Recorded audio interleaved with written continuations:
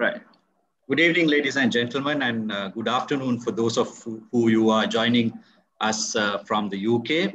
On behalf of the International Relations Committee of the Bar Association of Sri Lanka, I warmly welcome you to today's webinar on pathological arbitration agreements, curing imperfect arbitration clauses.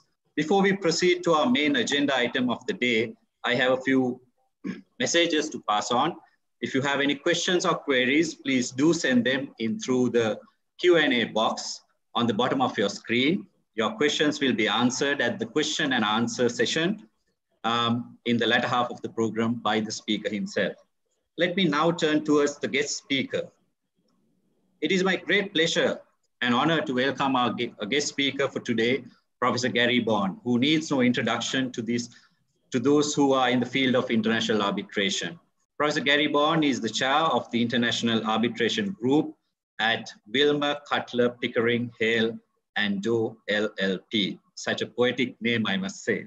He has served as a counsel in over 675 arbitrations, including several of the largest arbitrations in ICC and ad hoc history, and has sat as the arbitrator in more than 250 international and ad hoc arbitrations. If you may, some of his lectures, submissions as a lead counsel are available on internet on the SIAC website and Walters Kluwer websites. Even simply, if you go to YouTube, you will find many of his lectures and so on and so forth. Especially, I must mention, last week I was watching your great submissions in the Abai area case, which is popularly known as Sudan versus SPLM, your oral proceedings at that particular arbitration. Dr. Gary Bourne is an honorary professor of law at the University of St. Gallen, Switzerland, and Tsinghua University, Beijing, and currently serves as the president of the Singapore International Arbitration Center, Court of Arbitration. As many of you may know, Dr. Gary Bourne is a preeminent authority in the field, and he has been ranked for the past decade as one of the world's leading international arbitration practitioners. Professor Gary is the author of International Commercial Arbitration, which is the leading treatise on the subject. I'm told that the latest edition, the third edition of his book, is now available for sale, and it is highly recommended that you or your former institute may consider ordering a copy.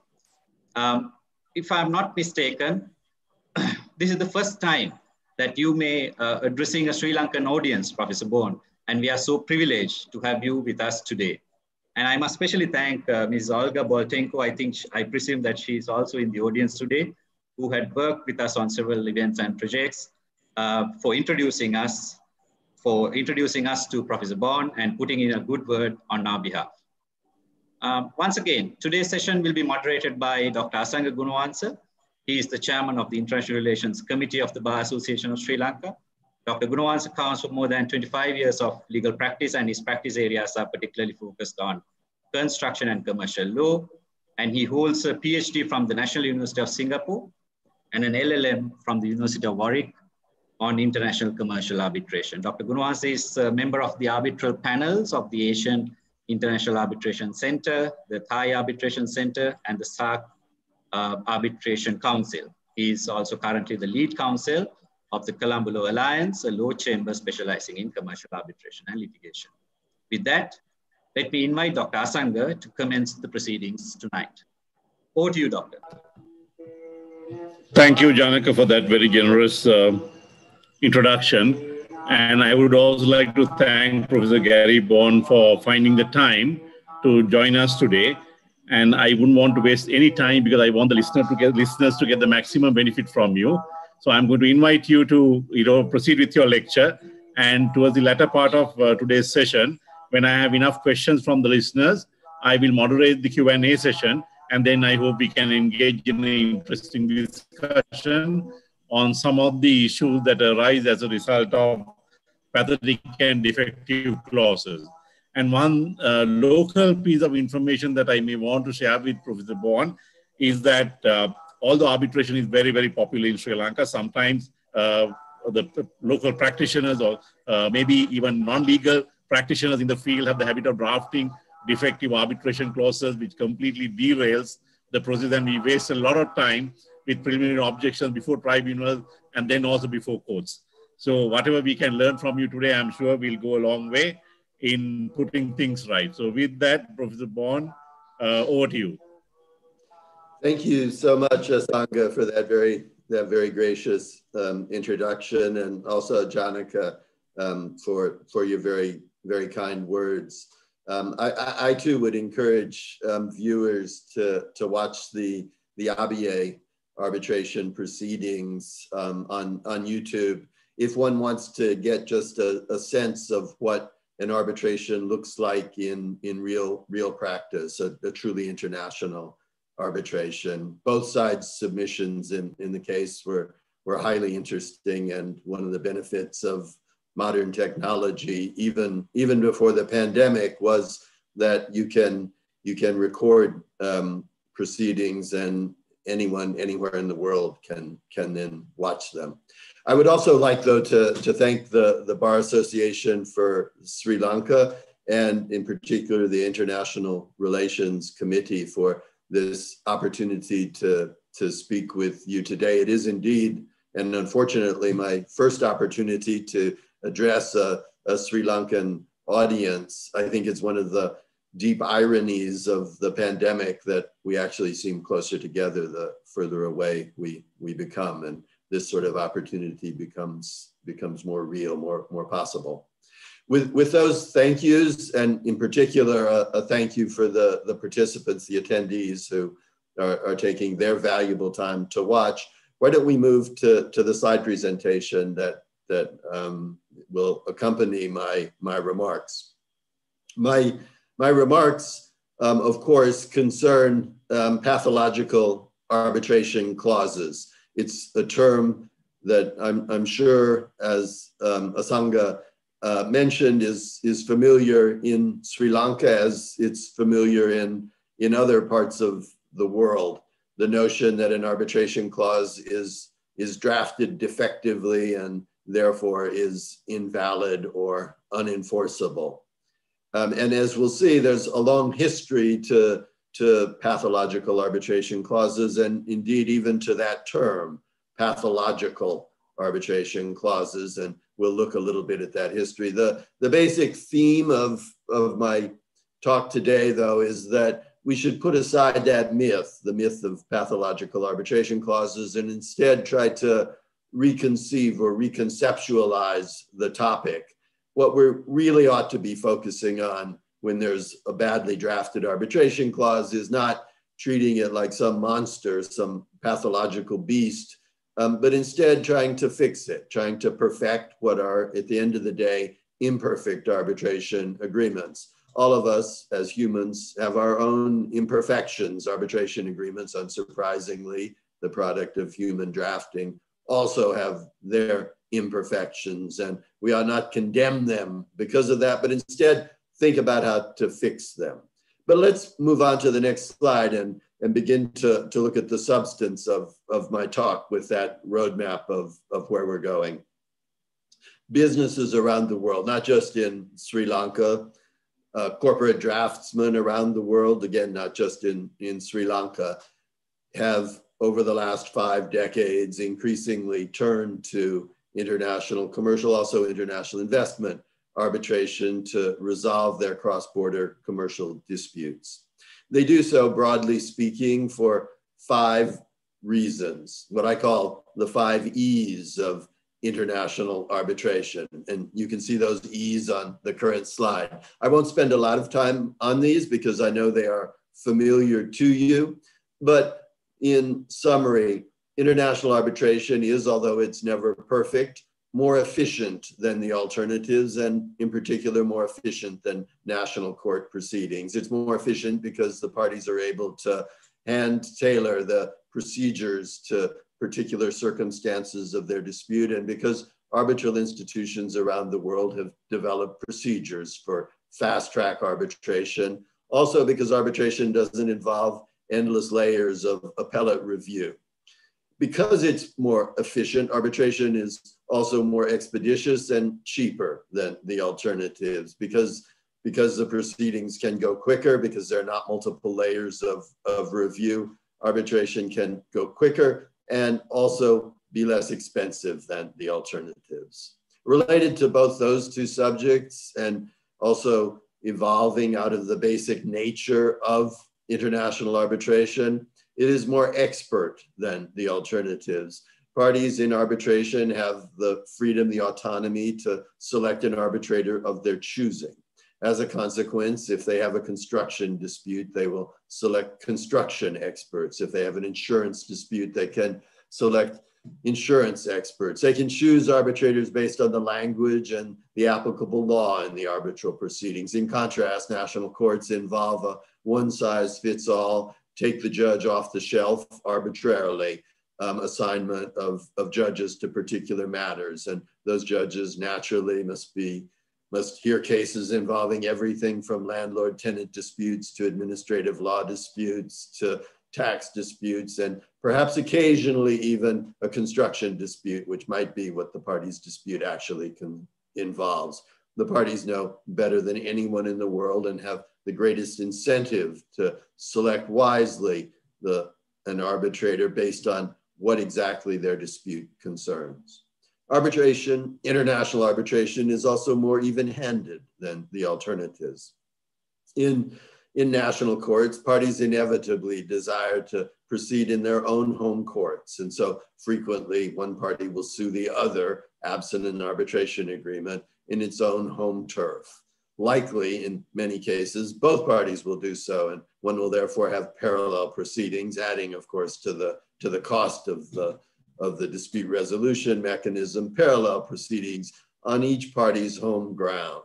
In contrast, international arbitration almost always involves a neutral arbitral institution, typically seated in a neutral arbitral seat with a neutral arbitral tribunal, not nationals presiding from either party's home jurisdiction, but instead a truly international, a truly even-handed dispute resolution mechanism. And finally, because of the New York Convention with 166 contracting states around the world, and the UNCITRAL model law and national arbitration legislation in many jurisdictions around the world, both international arbitration agreements and arbitral awards are more enforceable than national court judgments or choice of court agreements for that matter. Once parties have agreed to arbitrate, they can with confidence go forward knowing that those 166 contracting states will adhere to their commitment under the New York Convention to recognize international arbitration agreements. And once the arbitration has been concluded, that those states also will recognize and enforce the resulting arbitral award, providing a final resolution of the parties' dispute. And those 5 E's are many of the reasons that parties today, commercial parties, prefer to resolve their disputes by international arbitration. I might also add, in this time of the pandemic, a 6th E. International arbitration is more electronic, as this webinar demonstrates, than national court proceedings. Some national courts have managed to conduct virtual hearings, but in many jurisdictions there have been difficulties with that, either because jury trials or some other type of local procedural requirement is incompatible with remote hearings. But international arbitration is different. International arbitration has proceeded remotely, with tribunals continuing to hear proceedings by various virtual platforms, and caseloads at arbitral institutions hitting record heights during times of the pandemic. Arbitration has proved more nimble, more flexible, and in part because it is more electronic than the alternatives. And so for those various reasons, international arbitration is very, very frequently selected by commercial parties for good reason to resolve their contractual disputes. Moving on to the next slide. The arbitral process rests, however, as we know, on consent. In order to have an international arbitration, one needs to have an international arbitration agreement. Without the parties' consent, in contrast to national courts with mandatory jurisdiction, one cannot have an arbitration. One cannot have a valid arbitral award. Moving on to the next slide. It's therefore essential that in the parties' agreement, and then moving again to the next slide, it's therefore essential in order to have a valid arbitration and a valid arbitral award, that one include in one's commercial contract a workable arbitration clause, a workable arbitration agreement. One would have thought that this was not a particularly demanding requirement. One would have thought that because many institutions, and in UNCITRAL, not really an arbitral institution, but responsible for the UNCITRAL arbitration rules, many arbitral institutions have drafted and published model arbitration clauses, which parties and their legal advisors can include in their commercial contracts. These clauses are not hugely complicated. A good example is on the current slide. It's the UNCITRAL model arbitration clause, and you can see what its text provides. I'll read it just for the sake of clarity, and also to demonstrate how easy it is in many ways to draft a valid arbitration clause. Any dispute, controversy, or claim arising out of or relating to this contract or the breach, termination, or invalidity thereof shall be settled by arbitration in accordance with the UNCITRAL arbitration rules. And then a note, parties should consider adding the appointing authority shall be, and then you name an institution or an appointing person. The number of arbitrators shall be, and typically 1 or 3. The place of arbitration shall be, and then a particular location. The language to be used in the arbitral proceedings shall be, and then naturally one adds a language. That's all one needs in order to have a valid arbitration agreement. And if you walk slowly through that model clause, you can see its various components. First, you need, in order to have a good arbitration agreement, you need the scope of the clause. Any dispute, controversy, or claim arising out of or relating to this contract. Relatively broadly drafted scope of the arbitration clause. Then shall be settled by arbitration, a mandatory agreement by the parties that disputes falling within the scope of the clause shall be finally resolved by something called arbitration, not by expert determination, not by mediation or something else, but instead by arbitration, using that magic word in the clause as opposed to some other means of dispute resolution. And in the way that it will be done, in accordance with the UNCITRAL arbitration rules. And of course, instead of using those rules, one could use the rules of some arbitral institution, and we'll take a look in a moment at a couple examples to that effect. Importantly, parties should, and the emphasis here really is on should, and arguably it should be must, consider adding several additional points. First, if it's an ad hoc as opposed to an institutional arbitration provision, one should include reference to the appointing authority. Name a particular institution, whether it's the International Chamber of Commerce, whether it's the president of the International Court of Justice, whatever the identity of one's chosen appointing authority is. If you have an ad hoc arbitration agreement, then one should name the appointing authority. Otherwise, one defaults to national courts with the delays and problems that can present. Importantly, one should also name the number of arbitrators. One doesn't have to. There are default rules that operate in the instance that one fails to do so. But typically parties, if they have a major contract, will prefer to specify that there'll be 3 arbitrators, perhaps for smaller contracts, only a sole arbitrator. However, including a provision with respect to the number of arbitrators adds to the clarity, to the certainty, to the expedition of the arbitral process. Importantly then, one can also identify the place of arbitration. That, as we will see in a few moments, can become critical because without knowing where the place or seat of the arbitration, as it's also called, is, one doesn't know which national courts ultimately will have supervisory authority over the arbitration, including, most importantly, with respect to annulment or set-aside applications once an award has finally been made. And last, again, although there are default rules or mechanisms to select the language of the arbitration if the parties have not done so, it is good practice to identify what the language of the arbitration is, whether be it English or Arabic or Spanish or some other language. That is what a good arbitration agreement looks like.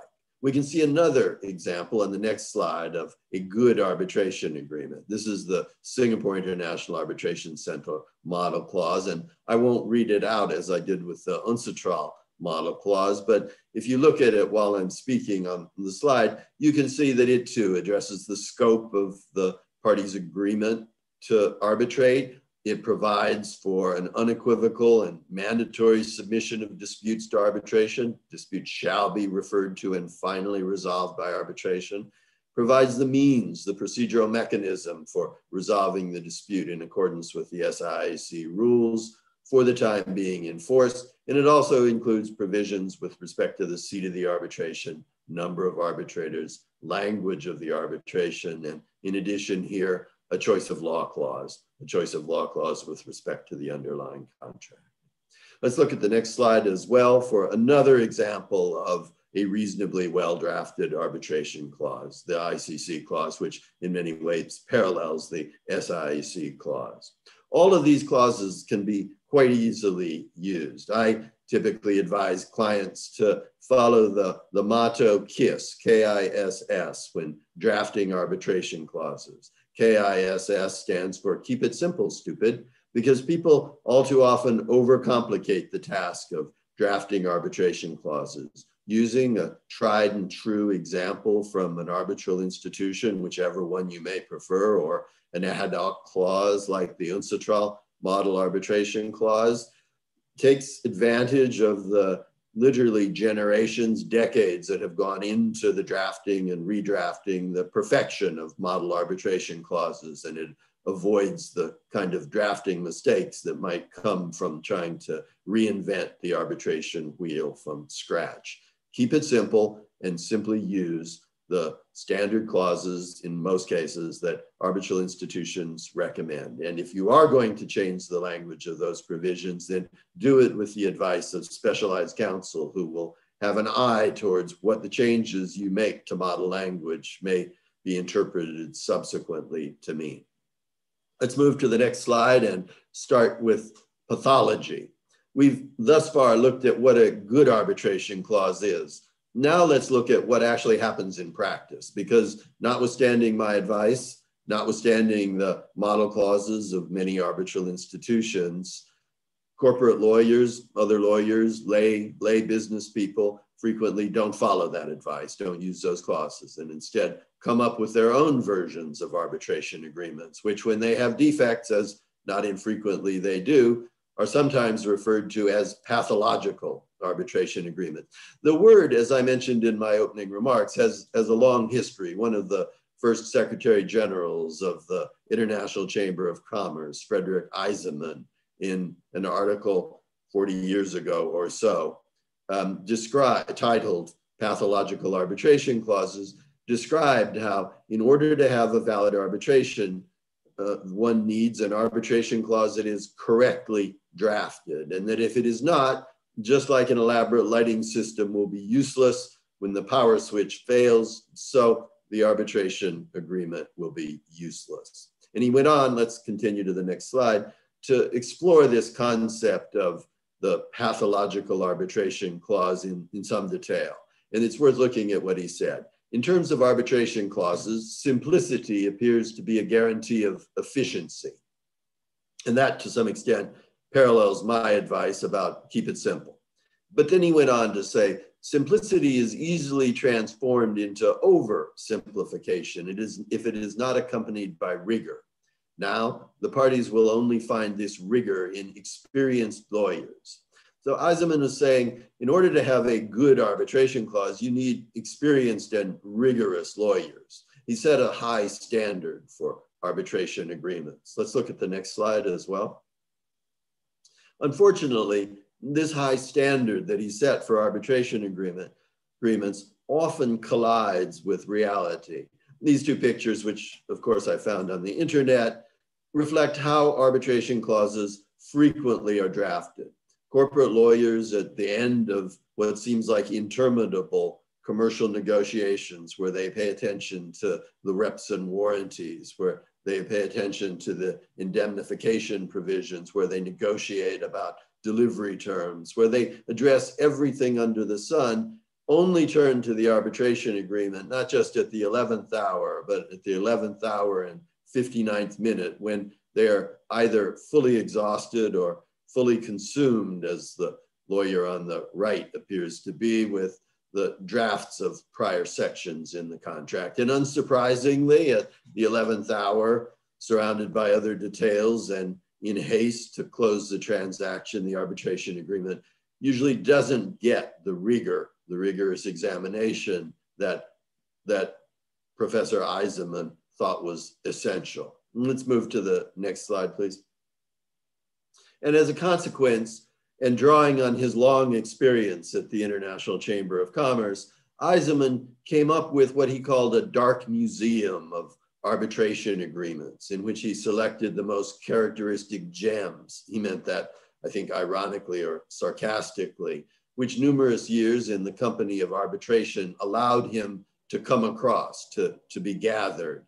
And he wondered, what he was referring to was his long experience at the ICC, where he had collected what he called defective or pathological arbitration agreements. He created a dark museum of these pathological examples. And he wondered whether these dark gems were even deserving of the name of arbitration clause, because in his view, they were so defective, so pathological. Let's move on to the next slide.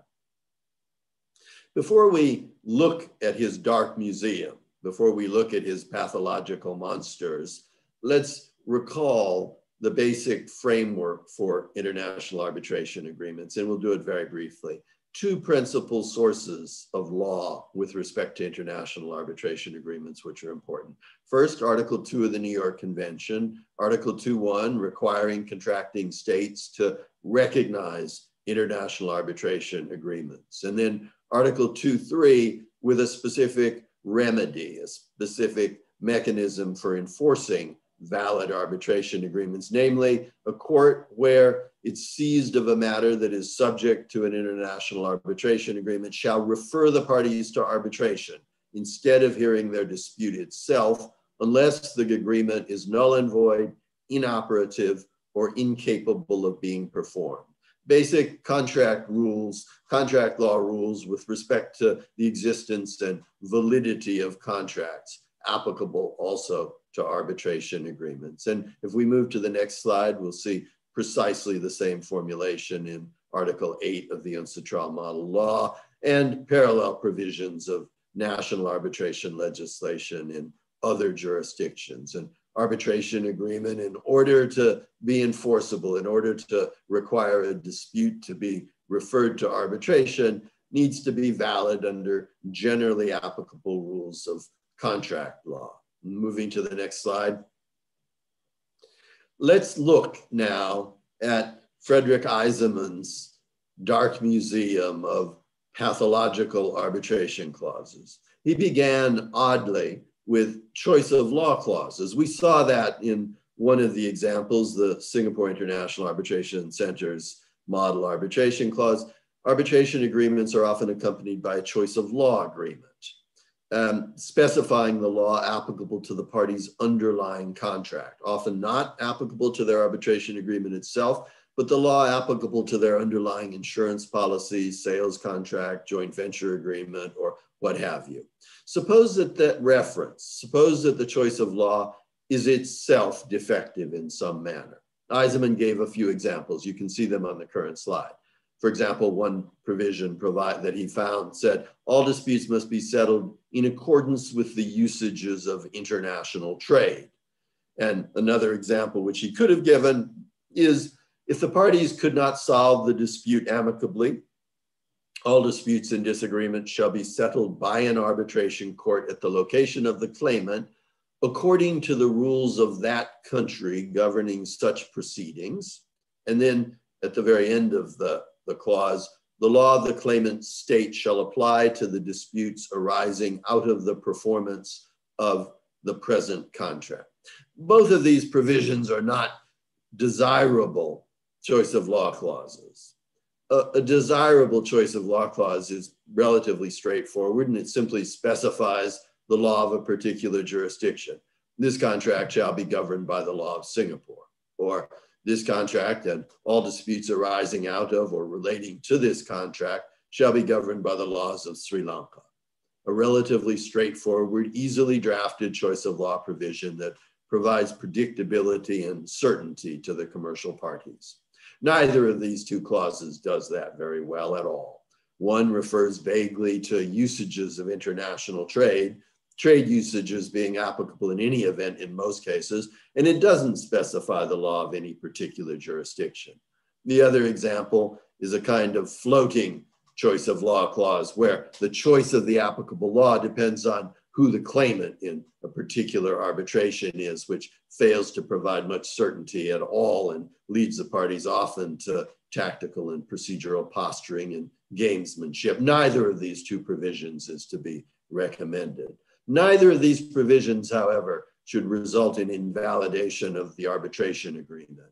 It's fundamental that the choice of law clause is not part of the agreement to arbitrate. It's instead an ancillary provision that specifies the law governing the underlying contract. Many contracts don't have choice of law clauses. The validity of the choice of law clause, the existence of a choice of law clause, says nothing about the validity and existence of the separate arbitration agreement. One of the basic principles of international arbitration law is the separability of the arbitration agreement from the underlying contract and also from the accompanying choice of law clause. A defect in the choice of law clause, although unwise, although undesirable, does nothing to render the arbitration agreement pathological, and any suggestion on the part of Professor Eisenman to the contrary is wrong and misconceives the separate character of the arbitration agreement. Let's look at the next slide.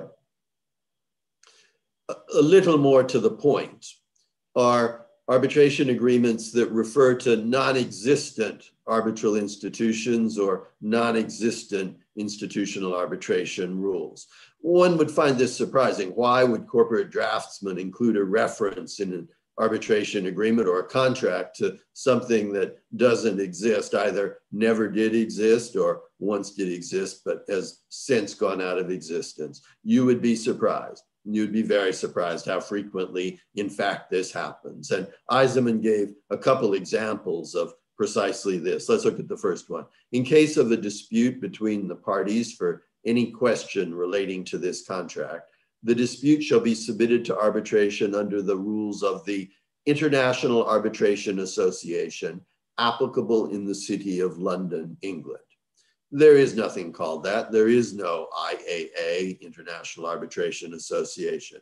It never did exist, probably never will exist. That reference is meaningless. And let's look at the next example. All disputes and differences which may arise during the execution of this contract in the event that they cannot be settled amicably shall be submitted to arbitration of the Arbitration Commission sitting at the Paris Chamber of Commerce. The good news is there was a Paris Chamber of Commerce. And the bad news is it never had an arbitration commission, nor an arbitration commission sitting at that Chamber of Commerce. Again, a reference to a non-existent arbitral institution. And another example further on in the slide to a similar kind of defective reference. And let's move to the next slide. And I won't belabor this point, but one would be surprised at how frequently and indeed how creatively parties come up with names for non-existent arbitral institutions. Let's look at the next slide. Eisenman thought that these references were pathological and that they do not deserve to be cured. He thought that when the parties included a reference to a non-existent institution, it was such a pathology, such a defect, that the arbitration agreement itself was invalid, hence the name pathological. Let's move to the next slide. The better view, however, is to the contrary. The better view, which has been adopted by both arbitral awards and national court decisions all around the world, is not to take such a harsh, such an unforgiving approach towards imperfections in arbitration agreements. Instead, it is to adopt one of two approaches to those kinds of defective arbitration agreements. One approach is to try to interpret those clauses and give meaning to the incorrect reference to an arbitral institution. And let's look at that particular approach here. An award made in the Zurich Chamber of Commerce, in a Zurich Chamber of Commerce arbitration, reasoned as follows: an international trade association in Zurich, and in the tribunal noted there is none, means arbitration under the Zurich Chamber of Commerce international arbitration rules, which did exist. Basically, what this tribunal did was to say the parties made a mistaken reference to something that didn't exist, International Trade Association in Zurich, but there is something rather similar to that reference, namely the Zurich Chamber of Commerce international arbitration rules, which we conclude reasonable parties must have intended. Give meaning to a mistaken reference. It's a little bit like an arbitration clause that might refer to the Singapore International Arbitration Commission. There isn't one. Instead of the Singapore International Arbitration Center. And a court, an arbitral tribunal, would simply correct the mistaken reference rather than treating it as a pathology that doesn't deserve to be cured.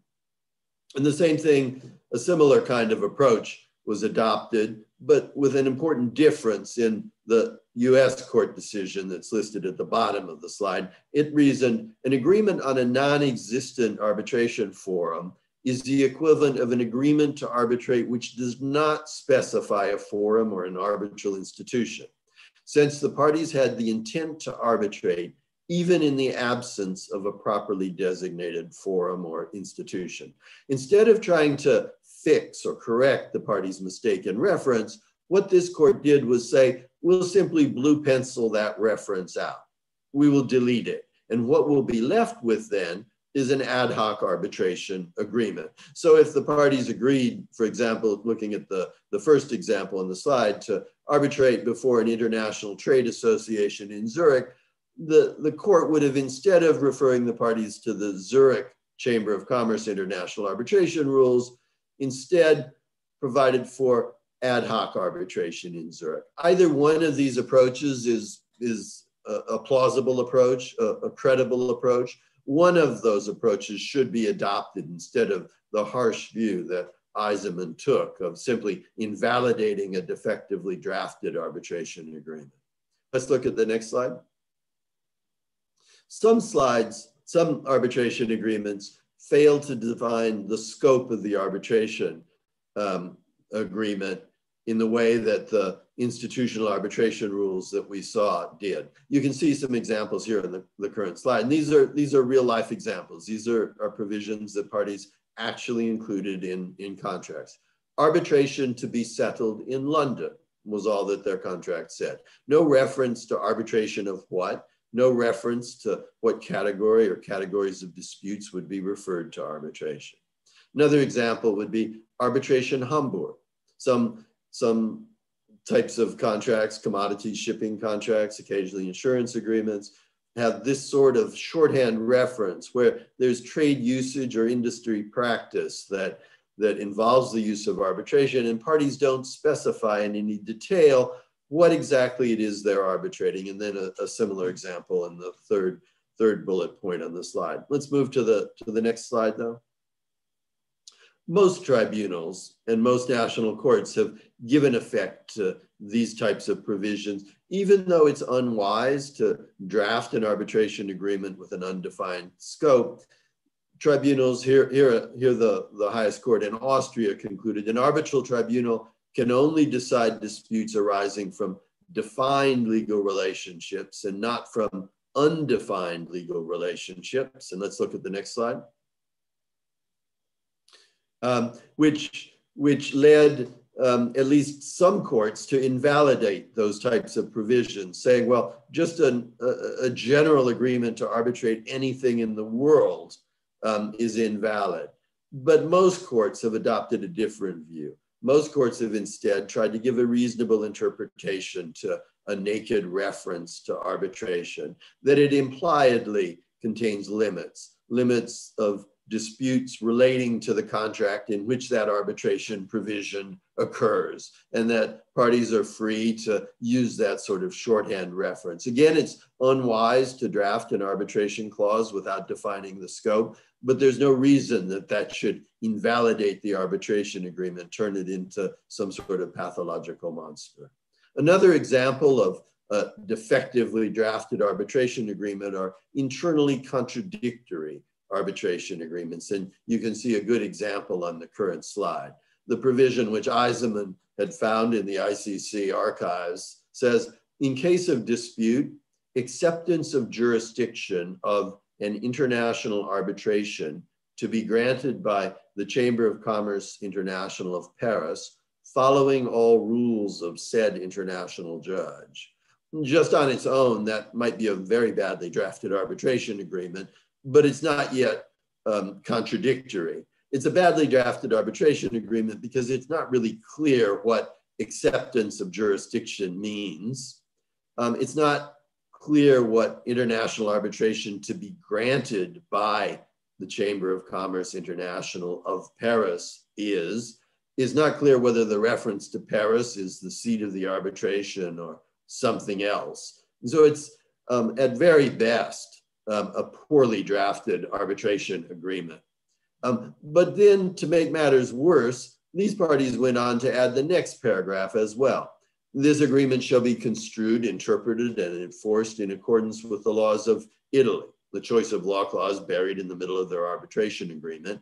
And then the place to sue shall be Paris, France, in accordance with the above specified rules of international commercial arbitration. Eisenman thought that that could well be a choice of court clause, and one does see other provisions in practice where parties include both a choice of court and an arbitration clause. And in his view, that made the arbitration clause defective. If you both agree to arbitrate and also agree to litigate, you haven't really agreed to do anything. Let's look at the next clause on the next slide. Here's some additional examples along the lines of what I just mentioned. For example, look at the second bullet point. Any dispute shall be adjudicated upon under the ICC rules of arbitration. And that's bad enough for some of the reasons I mentioned on the previous slide. And then to go on and say, the courts of England shall have exclusive jurisdiction, a choice of court clause together with an arbitration clause. And you can see exactly the same thing in the somewhat longer clause at the top of the page. Let's move to the next slide. And Eisenman considered that this type of reference to a combination of an ad hoc arbitration and the rules of an arbitral institution providing for two different types of arbitration, or also a reference to a choice of court clause and to an international arbitration agreement, is internally contradictory, therefore pathological, therefore null and void and ineffective. Let's move to the next slide. However, most courts today, most arbitral tribunals take a different view. When, and it's worth looking at the reasoning of this decision, when there's a variance, a difference between the two arbitration agreements, and it is an ancillary logistical concern, not integral to the underlying agreement to arbitrate, that does not preclude arbitration. Let's look at the next slide to elaborate on that a little bit. Before we look at this provision though, let's close the loop on internally contradictory arbitration provisions. Most courts today have tried to reconcile the differences between contradictory provisions in arbitration agreements. And let me give you some examples of how that's done. If, as Eisenman suggests, a clause has references to two different institutions, for example, this arbitration shall be conducted by the ICC and the Singapore International Arbitration Center, a reference to two different arbitral institutions which can't both administer the same arbitration. What courts have done, what arbitral tribunals and institutions have done, is try to reconcile those provisions. And so they've interpreted one reference to an institution as selecting the institutional arbitration rules. for example, the Singapore International Arbitration Center rules, and the reference to the other institution, the ICC, as an appointing authority to select the arbitrator to function under the other institution's rules. And many institutions have cooperated together to make sense out of contradictory clauses in that fashion.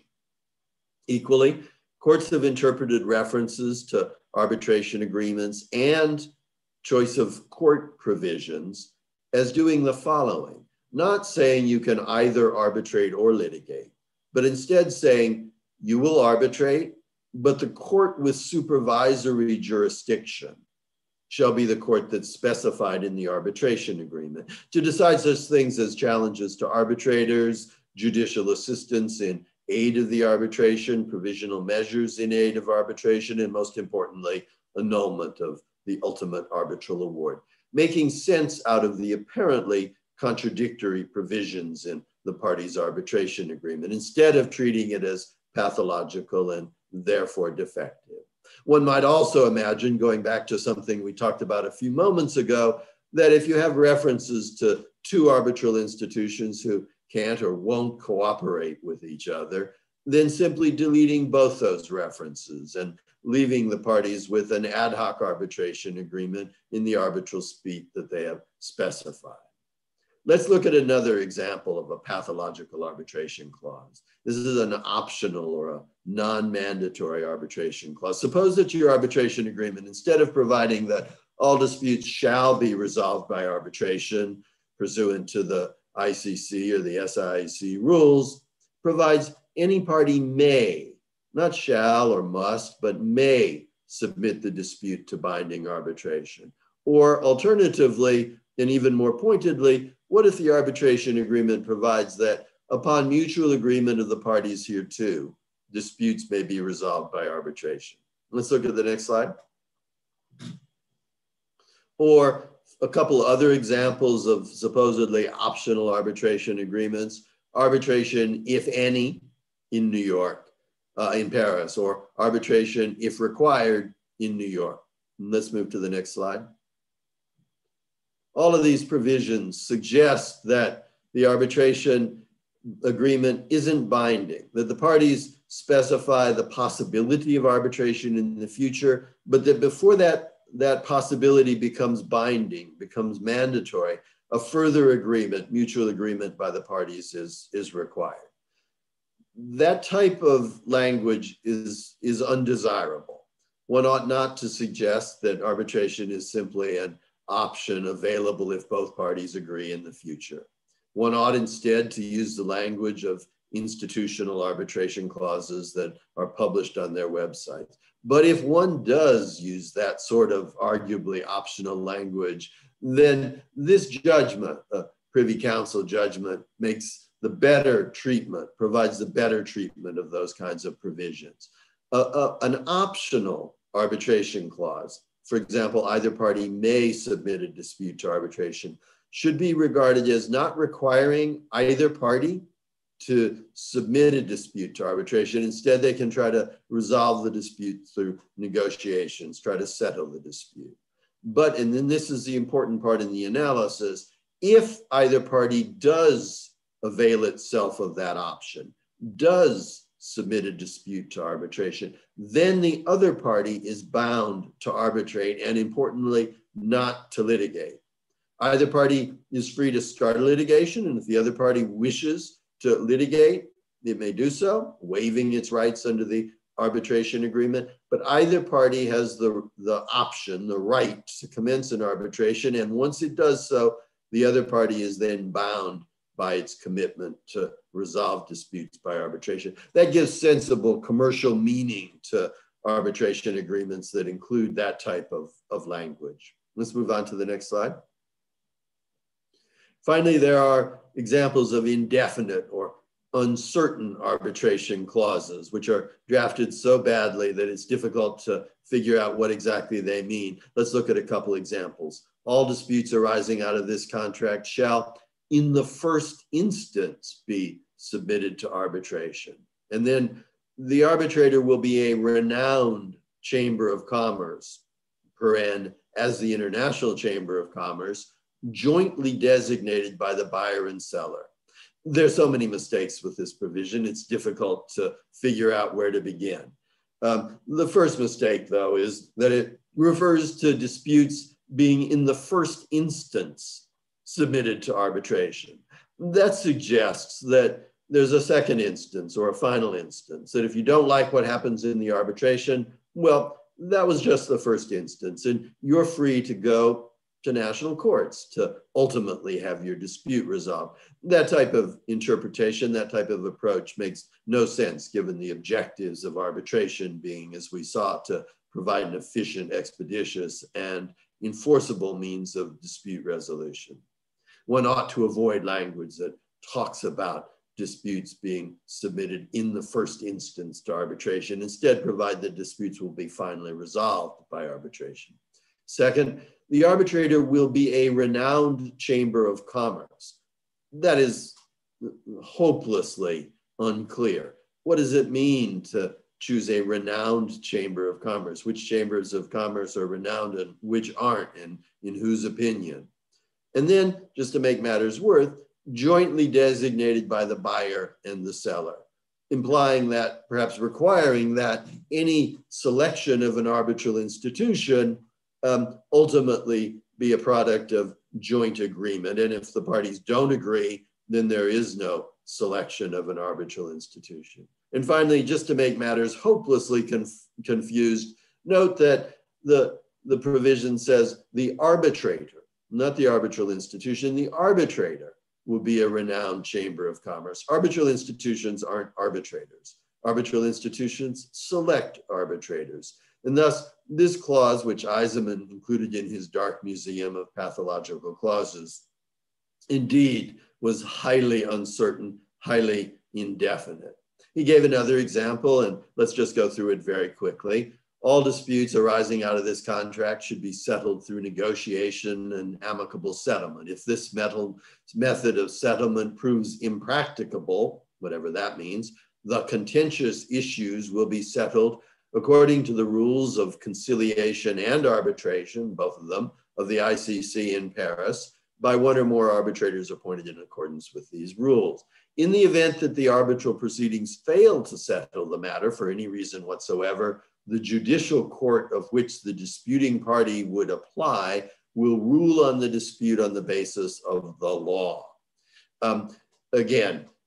Multiple defects in this provision, unclear when negotiation and amicable settlement might prove impracticable, unclear what the scope of the provision, what our contentious issues might be. Finally, like some of the provisions that we saw previously, the suggestion that arbitral proceedings are simply the first instance, and then that either party can go to whichever judicial court in the world it wishes to rule on the dispute, to actually decide the dispute de novo. Both provisions quite unwise. Nobody ought to draft an arbitration clause that looks like either of these. Let's look at the next slide. And let's actually skip over this particular slide. It's just another example of a pathological provision, and look at the next slide instead.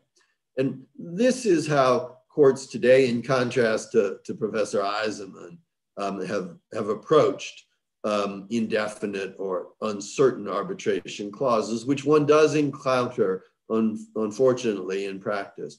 Where one term of an arbitration agreement has failed, the decision between substituting a new term for the failed provision and refusing to enforce the agreement turns on the intent of the parties at the time the agreement was executed. To determine this intent, parties look to the essence of the arbitration agreement.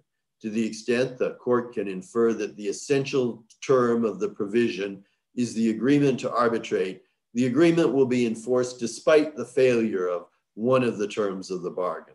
This is a general approach that arbitral tribunals and courts around the world have adopted. Even if there's a defective provision or defective provisions in the plural in the arbitration agreement, courts will tend to ignore those provisions, blue pencil them out, or try to interpret them to mean something sensible. And then, importantly, give effect to what's left in the arbitration agreement. So to go back to some of the examples we looked at previously, where there is a reference to both a national court and the arbitral tribunal, courts will try to interpret those harmoniously, try to interpret the arbitration agreement as an agreement to resolve disputes by arbitration, with the reference to national courts being to supervisory authority and annulment power. Where there's a requirement that the parties jointly agree on a particular chamber of commerce as the arbitrator, courts will interpret that as giving the parties the option to agree on an arbitral institution to appoint an arbitrator. But if they can't agree, then enforcing the parties' ad hoc arbitration agreement in the specified arbitral seat. And that all makes perfect commercial sense. It perfects imperfect arbitration agreements, just as sensible commercial parties would intend. Let's look at the next slide. Sometimes one comes across what are called blank or bare or naked arbitration clauses. And Professors Gaillard and Savage, in their book on French arbitration law, address this subject as follows. A blank clause is one which contains no indication, whether directly or by reference to arbitration rules, as to how the arbitrators are to be appointed and about the place or seat of the arbitration. In French domestic arbitration law, such clauses will be held ineffective. Put differently, a blank arbitration clause that doesn't specify how you appoint the arbitrators or the seat or place of arbitration is held ineffective. And the reason for that, it is said, is straightforward. If the arbitration clause simply says the parties agree to arbitrate, but doesn't say how you choose the arbitrators, and doesn't specify the seat of the arbitration, then you don't know how, unless the parties agree, to select the arbitrators. The parties don't incorporate institutional arbitration rules, who, if they had, could select an arbitrator, an arbitral tribunal, and they don't specify a seat of the arbitration to whose national courts you could go to appoint the arbitrators. The blank clause is too uncertain, too indefinite to be given effect. At least it is said. Let's move to the next slide. And it's another example of a blank arbitration clause that simply contains an agreement to arbitrate without specifying any arbitral institution, any institutional rules, and without specifying a place or seat of the arbitration. Next slide. And you can imagine even shorter arbitration clauses. These I used from some prior examples that we saw. They are what I would call the world's shortest arbitration clause. It simply says in the parties' contract, arbitration. You strike out the references to what might be the seat, Hamburg or London, and you're left with a blank arbitration clause, which in the view referred to by Professor Gaillard and Professor Savage would be invalid as a bare or a blank arbitration agreement. Let's move to the next slide. I mean, this is a Hong Kong decision, which involved also what ultimately was a blank arbitration clause. And it's a little bit of a review session for what I've talked about already. Any dispute or difference arising out of or relating to this contract or the breach thereof, which cannot be settled amicably without undue delay by the interested parties, shall be arbitrated in the third country under the rules of that third country and in accordance with the rules of procedure of the International Commercial Arbitration Association. Again, there are many things we now know, having looked at the previous clauses, there are many things wrong with this clause. There's an indefinite reference to negotiation before arbitration, cannot be settled amicably without undue delay. What does that mean? Is there a reference to a seat of the arbitration? Not really. The interested parties shall arbitrate in the third country. What's the third country? We don't even know what the first and the second countries are, so it's pretty hard to figure out what the third country is. We might figure, though, if you look at the names of the parties in this case, being a dispute between a Hong Kong and a Korean party, we might figure that the first and the second countries are Hong Kong and Korea, and therefore that the third country is somewhere else. That's not quite a blank clause. Instead of 200 possible arbitral seats, it's 198 possible arbitral seats. It's not blank, but it might as well be blank given how uncertain it is. But wait, isn't there a reference there to an institutional arbitration mechanism? The rules of procedure of the International Commercial Arbitration Association. That's our arbitral institution. And so its rules must provide a means for selecting the arbitral tribunal. Once you've selected the arbitral tribunal, it can, using its default authority, select the arbitral seat. You don't have a blank clause. It's not drafted all that well, but at least arguably, you've got an institutional arbitration clause that doesn't specify a seat, but where the arbitral tribunal can be chosen and then itself choose the arbitral seat. That would be a promising line of inquiry, but it's wrong because there is no such thing as the International Commercial Arbitration Association. It doesn't exist. It never did exist, as the Hong Kong Court of First Instance concluded. Does that defect, a reference to a non-existent arbitral institution, invalidate the arbitration clause? No. By way of review, and as we saw previously, it doesn't. You blue pencil that out, or alternatively interpret it to mean some arbitration institution which does exist. There's probably no equivalent to something like the International Commercial Arbitration Association. So what the Hong Kong court did in this case, Lucky Gold Star, was to blue pencil out that reference. That prevents the clause from being defective for that reason, but is it defective then for some other reason, namely because it's a blank clause? Because as we saw a few moments ago, it refers to 198 possible arbitral seats, and it doesn't anymore provide a means of selecting the arbitral tribunal. The Lucky Gold Star court, the Hong Kong court, concluded that that was not an invalid arbitration clause. It concluded that, in fact, what this provision did was give either party the option of selecting the arbitral seat in a third country of its choice. So neither party could choose either Korea or Hong Kong, those being the first and the second countries. Instead, they had to choose, when they were going to commence an arbitration, a third country as the arbitral seat. But once they chose a jurisdiction to go forward in, that choice would be binding on the counterparty. And as a consequence, the Lucky Gold Star court, in a very far-sighted, very insightful decision, upheld this arbitration agreement. Frederick Eisenman wouldn't have done that. He would have put this in his dark museum and treated it as a pathological monster, a dark gem, to be condemned because it lacked the rigor that an arbitration clause should have. He's correct in part. It certainly does lack rigor, but he's incorrect in treating it as a dark monster. Instead, the Hong Kong court treated it properly as an imperfect agreement that required some care, some loving in order to be remedied, to be perfected, and therefore made operative. Let's move to the next slide.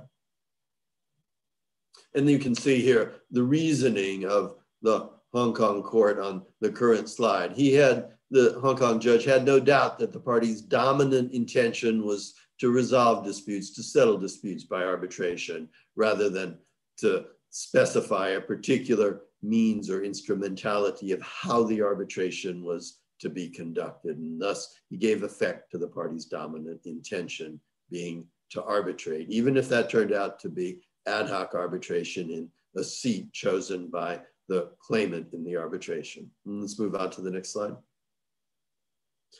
And I think that provides a good ending point for our discussion. There are many types of allegedly pathological arbitration agreements. We've looked at some. Trust me, there are many others. Those provisions, though, and if we move on to the next slide, don't deserve to be categorized as lacking, not deserving the name of an arbitration clause or being put into some sort of dark museum. Instead, moving on to the next slide, those provisions deserve to be perfected. And you can see a number of decisions, here one by the Swiss Federal Tribunal, that do precisely that, refuse to invalidate arbitration agreements, even though there's an imprecise or flawed designation of the arbitral tribunal, instead seeking to give effect to the fundamental intent of the parties to submit to arbitral jurisdiction. And the same type of reasoning on the next slide, following the Swiss Federal Tribunal, a decision by the Singaporean court. And so long as the arbitration can be carried out without prejudice to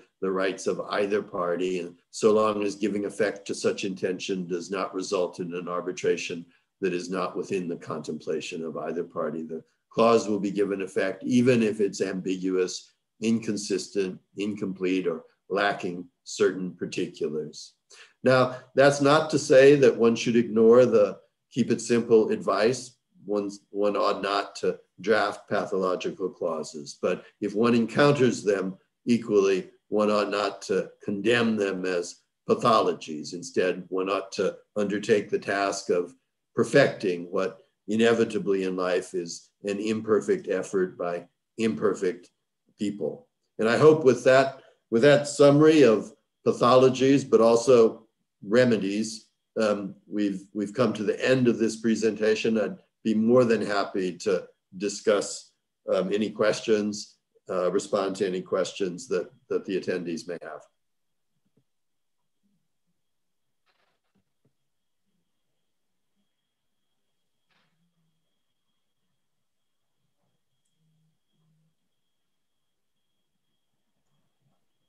Thank you, Professor. Over to you, Dr. Asanga Gunawans.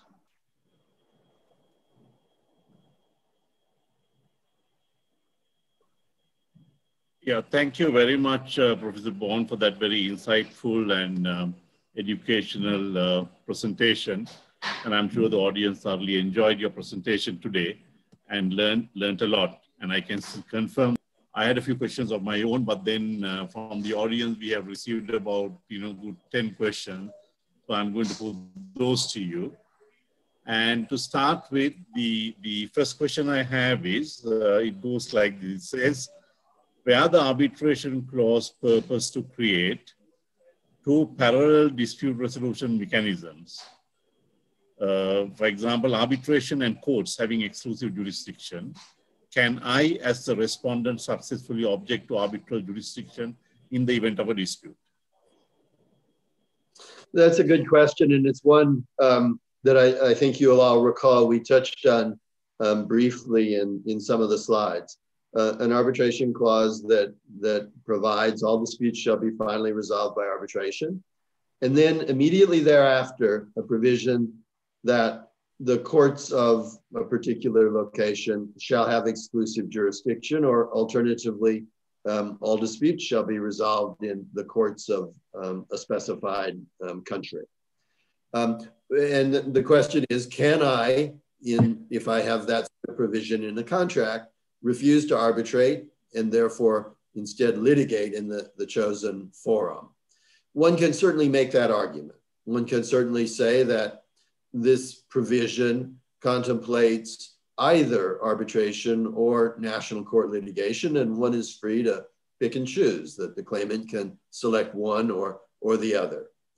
In my view, as suggested in my previous comments, that's not the better way to harmonize those two provisions. I think that ultimately reduces the arbitration clause to having virtually no meaning. And most national courts, I think, have reached that same conclusion. They've instead interpreted the arbitration agreement as an agreement to arbitrate disputes related to the party's contract.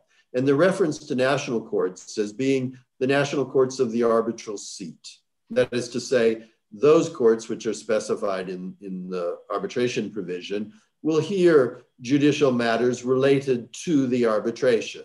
And that means annulment, most importantly. It also means challenges to arbitrators where that's possible under national law, the replacement of arbitrators, judicial assistance in aid of the arbitral process. That, in my view, gives better effect to those two provisions which are clearly in tension with one another. One ought not to draft a provision along these lines, but I think the better way to interpret them is that the selection of national courts is not to provide a parallel means of dispute resolution, but instead to provide courts to support the arbitral process. Clearly, though, and it depends ultimately in part on the language of the parties' agreement, clearly there is scope to argue that, in fact, parties, oddly, bizarrely, chose to have two parallel mechanisms for dispute resolution.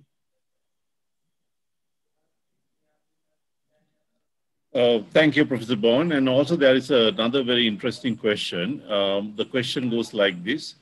Will court usually also receive evidence other than looking at the arbitration agreement itself to salvage a defective arbitration agreement? That's a great question. And the answer, of course, depends on local civil procedure and evidence rules in different countries. In many countries, though, particularly if you have an ambiguous provision, then extraneous evidence bearing on the party's intentions would be admissible. That's certainly true in many common law jurisdictions, and I suspect it's true in most civil law jurisdictions as well. If you have an absolutely clear-cut contract, perhaps the court won't admit evidence to try to interpret what the plain language rather evidently means. But we're in a different fact pattern here. We're in a situation where the arbitration agreement is allegedly pathological, where it appears to be ambiguous or uncertain or indefinite. And therefore, most courts would allow what's called extraneous or parole evidence in order to ascertain the party's subjective intentions in some cases, or alternatively to shed light on what their objective intentions should be. A related question to that, Professor Bond, because now in most commercial contracts, there will be a clause trying to prevent the parties from relying on parole evidence when it comes to interpreting the contract. So basically, there will be a whole of contract clause which says that everything that concerning the rights and obligations of the parties will be contained in the contract itself and nowhere else. And then you have the arbitration clause, which is of course a standalone arbitration clause. But if the arbitration clause is defective, in order to try to cure that, if the court is trying to look at external evidence, it may be email communications or letters of exchange, and things like that between the parties. How would they deal with that when there is a preventive clause in the main contract? Yeah, so those types of entire agreement provisions are as you rightly know, quite standard. You frequently encounter them in at least larger commercial contracts. It's fairly normal. I don't want to say boilerplate, but it's fairly normal standard terms and conditions. So a couple thoughts. Again, it depends, of course, on national law in particular jurisdictions. English law might be different from Peruvian, might be different from Sri Lankan, might be different from Indian law. And you could have different approaches in different jurisdictions. Broadly speaking, I would suggest two points. First, I would suggest that the entire agreement provision doesn't forbid reliance on extrinsic evidence in order to determine what the terms of the underlying contract are. When one's not trying to add a new term or impose a collateral obligation of some sort, but instead to understand what the language of the contract means, you don't violate the intent of the entire agreement clause. In fact, you give effect to it by admitting evidence to interpret it in cases where it's ambiguous or uncertain.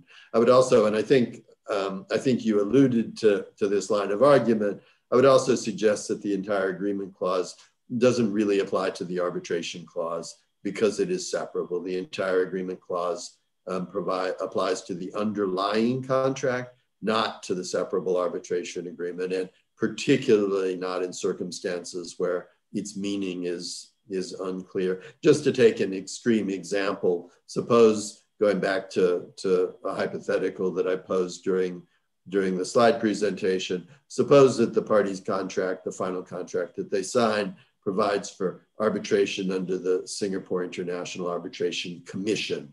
but that in the emails that led up to that final contract, there had been multiple references to the Singapore International Arbitration Center, and there was simply a mistake in transcription when the final contract came to be drafted. I would think in those circumstances, there would be a very compelling argument that the entire agreement provision didn't prevent reliance on that sort of extrinsic evidence.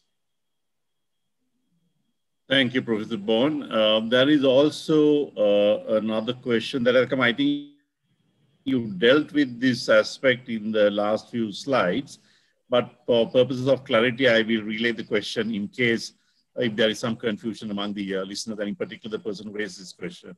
So the question goes like this. It says, why is specifying the law governing the arbitration clause necessary? Isn't specifying which institutional rules apply sufficient? That's a fair question. So typically, commercial contracts contain two related provisions, and we touched on this during the slide presentation. First, they will have an arbitration agreement or sometimes a choice of court agreement. That specifies the procedure for resolving disputes. The second, they will have a choice of law clause that specifies the law governing the underlying contract. Turning more directly to the question, there are sometimes arguments that the choice of law clause for the underlying contract also selects the law governing the arbitration agreement.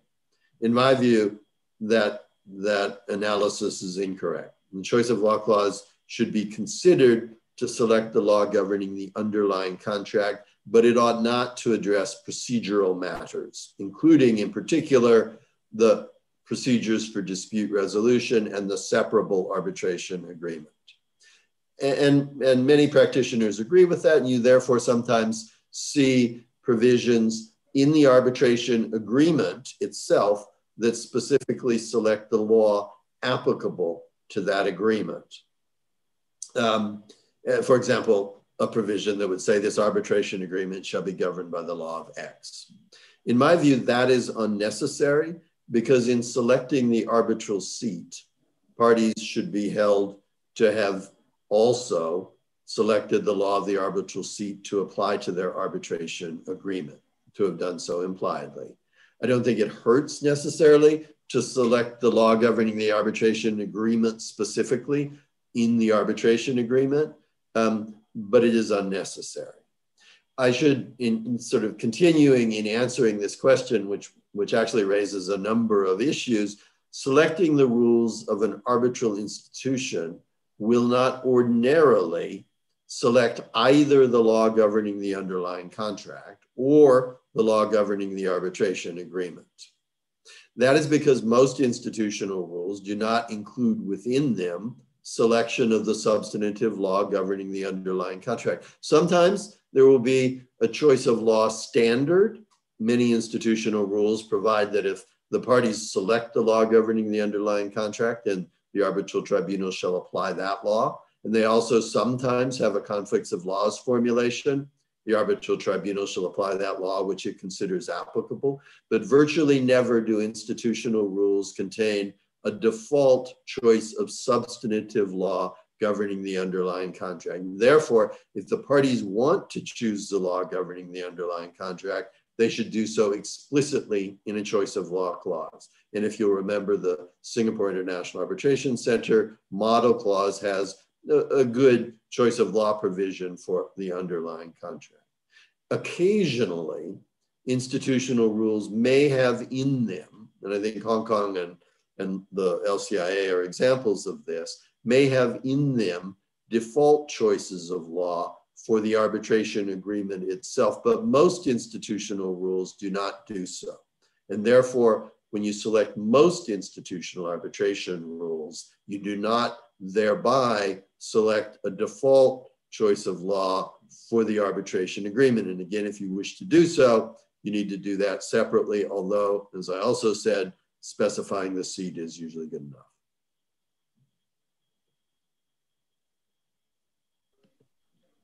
Thank you, Professor Bond. I think we are running out of time, but there are like a couple of questions, if I may put to them very quickly for a quick response. Okay. One question has just come in. It reads like that. It is from one of our participants from India, and he wants to find out, what do you think about the Arbitration Act of India, whether it is in line with the requirement of the international business community, or do you think that it requires any additional amendments or any other judicial reforms required? So I don't know whether you are familiar with the Arbitration Act of India, but are you in a position to respond to that? So I know the Arbitration and Conciliation Act of 1996 with its various amendments, including, I think, amendments just last month or this month even, reasonably well, albeit from a foreign perspective. And this may be a Sri Lankan presentation, but I'm sure we have lots of neighbors also attending. I think, in fact, the Indian Act is in some respects a real improvement on previous legislation. And I think the Indian Supreme Court has taken some quite important steps over the last decade in interpreting the Act. The Balco decision in particular, I think, brought India much more into line with the international business community, and frankly also India's obligations under the New York Convention. If I understand correctly, recent amendments have also addressed some important concerns of the international community. Again, from a foreign perspective, my understanding was that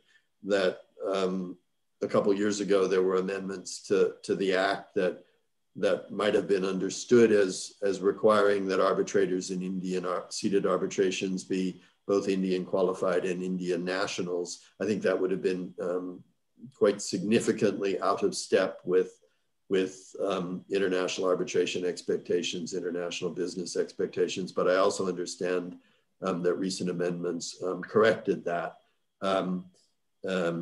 There may well be others who are better informed than I am on this topic. But I think with that, assuming that correction has occurred, then I think India has made very significant steps in a constructive direction.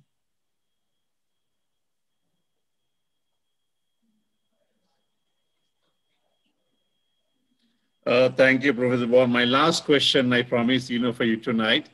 I'm going to slightly twist it a little bit so that there is clarity in the question. This relates to tiered arbitration clauses. And the question is, when there is a tiered dispute resolution clause providing different mechanisms of dispute resolution and ultimately ending in arbitration, does the entire dispute resolution clause considered as a separate clause from the underlying main agreement?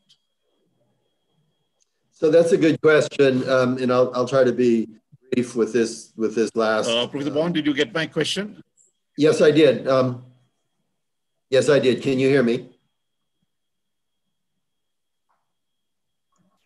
Yes, I can hear you. Yeah. Okay, good. Okay, so we can hear you. You can hear me? No, we can hear you, Professor, clearly. Okay, no good. Yeah. Okay, good. So that's a good question. And I'll try to be brief with my final answer. Multi-tier dispute resolution provisions are not uncommon. Businesses like the idea that first, for a specified period of time, you try to negotiate. Failing that, perhaps for another specified period of time, you try to conciliate. Failing that, either party is free to go to arbitration. It's called a multi-tier dispute resolution provision because there are different tiers of dispute resolution. In my view, that is indeed all part of the arbitration agreement and all separable from the underlying contract. Importantly, though, and this will be my final comment, I think great caution must be used in adopting these types of multi-step, multi-tier dispute resolution provisions, because disputes, including importantly jurisdictional disputes, can arise out of them. Parties frequently say that, well, there wasn't sufficient negotiation. We didn't negotiate in good faith for the entire cooling off period that was specified, or we didn't conciliate in good faith. And as a consequence, when you started the arbitration, it was premature. You gun jumped. You began the arbitration without having fully completed the prior steps, and therefore your request for arbitration was invalid. Put in a different way, the arbitration wasn't conducted in accordance with the parties' procedural agreement, which is a ground for non-recognition of an award under Article 5.1d, a ground for annulment of an award under the model law, Article 34.2a.4. Those are indeed serious jurisdictional problems, and as a consequence, I counsel typically against use multi-step dispute resolution mechanisms.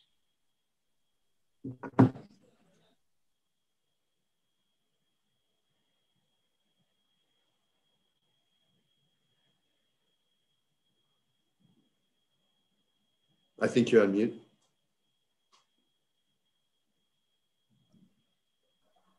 Doctor, I think you're mute. Dr. Asanga?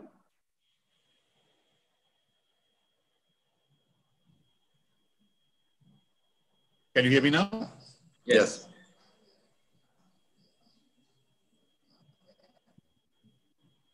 I think you're back. Professor Gary Bond, thank you very much for spending your time today with us and for this very valuable lecture. I'm sure all our participants, more than 200 signed up today through YouTube and also through the link that we have provided. Everybody benefited immensely from it. I certainly did, and there were a lot of junior lawyers attached to my chamber who were following it, and I'm sure all of them, and including the other members from the Bar Association signing in, and also other lawyers and legal practitioners from the region who signed up, certainly benefited from this. So thank you very much, and we hope that we can again have another session on perhaps another interesting topic with you in the new year. I would also like to thank President of the Bar Association of Sri Lanka, Mr. Kalinga, President's Council, for all the support and encouragement given to the International Relations Committee in conducting this webinar and all the other programs that we have had throughout the year. And similarly, I would like to thank the Secretary of the Bar Association of Sri Lanka, Mr. Rajiv Amarasuriya, for his support, and Mr. Pasindu Silva from the Bar Association of Sri Lanka, also for his support and all the technical guidance given to us in conducting these webinars. And then the fellow members of my International Relations Committee who have been working very hard throughout this year, despite the challenges that we have faced due to the COVID-19 situation and various lockdowns, in Sri Lanka and the region. Mrs. Champika Amarasekara, Mr. Anuruddha Pereira throughout the year. And we would also like to thank Professor Bond's staff, Catherine Fratch and Marta Valtulini, for all their support in making this event a success. And finally, I would also like to thank all our listeners for joining in. I would like to wish all of you a very happy festive season. Stay safe, and let's hope for a better year ahead. Thank you very much. Thank you all, and thank you for the opportunity to participate. I look forward Thank you, Professor. to the session. Have a pleasant evening. Thank you very much.